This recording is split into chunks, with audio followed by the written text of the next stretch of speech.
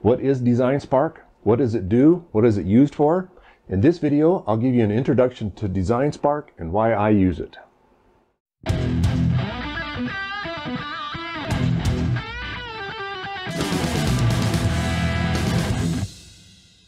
DesignSpark is a suite of free programs geared towards electrical and PC board design. I have used this suite of programs for years, designing printed circuit boards and then later on my mechanical parts. This software is provided for free by a company based in Europe as a marketing tool to sell electrical components. But the marketing aspect is so very minimal, I have no complaints at all since it's so useful, and did I mention it's free to use? So DesignSpark Mechanical is the 3D modeling part of their software, and it is made to interface and interact with all of the other tools that they have in their suite of programs. And it was originally released just to do the enclosures for your circuit boards so that you could visualize how your project was going to come together. Now, it has features for making detailed drawings and all of that type of thing, but they are part of a paid add-on, and I really never need it. If I was going to be making drawings that I had to send out to a shop to outsource my mechanical design or get something made from some outside shop, then I'd probably look at buying the add-on so that I could send them detailed drawings. But since I can pull up all of my own designs, it's easy to get measurements for and see the different viewpoints of my design straight from the user interface. And I can always do a screen capture and then spit that out on a piece of paper if I need to take something out to the shop for measurements for cutting and the like. So you can go to their website and you can download and install the software for free. You do have to register with them and create an account, but that's a real small price to pay for the free software that you get and have access to all the other software that they provide as well. In this video, I'm not going to cover the download and installation of their software. They support that really well with step-by-step instructions on how to do that. We're going to go ahead and jump right ahead. We've already installed it on our computer and been running it, and we're going to start from there.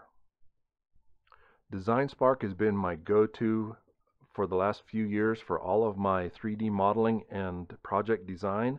I do want to make an honorable mention about other softwares that I've used in the past. I've used SketchUp for years as well, and it does have its place.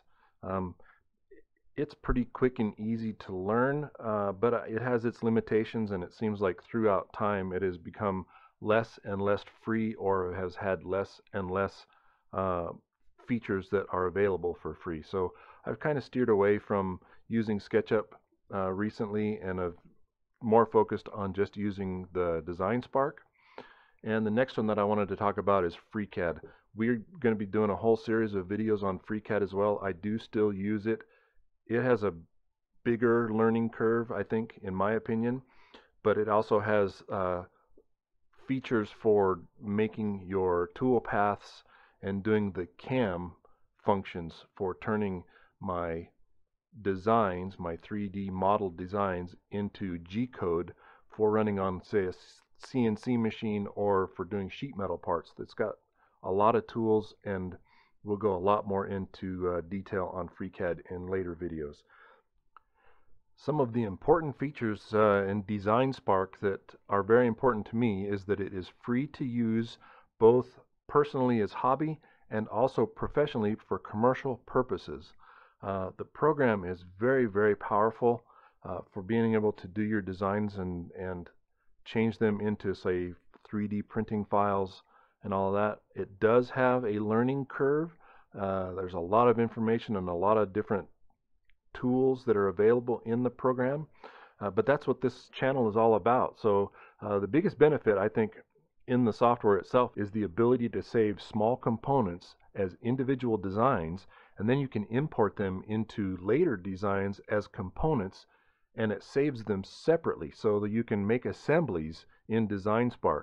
And that, to me, is a big feature over, say, SketchUp, for instance, where once you put your components into a file, it is all one file, and it doesn't really have the ability to do assemblies, nothing like what is offered from DesignSpark. DesignSpark can be very overwhelming when you first start. It has a pretty big learning curve because there is so many different tools and buttons and features and indicators on the user interface that it's really hard to determine where to start. But that is what this channel is for.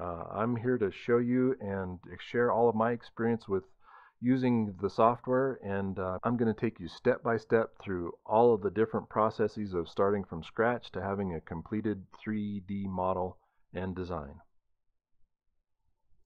So in a nutshell, DesignSpark is my go-to for all of my modeling, and I model up every project that I do. I model up projects for 3D printing, and I even model up 2x4s for making storage sheds and building buildings.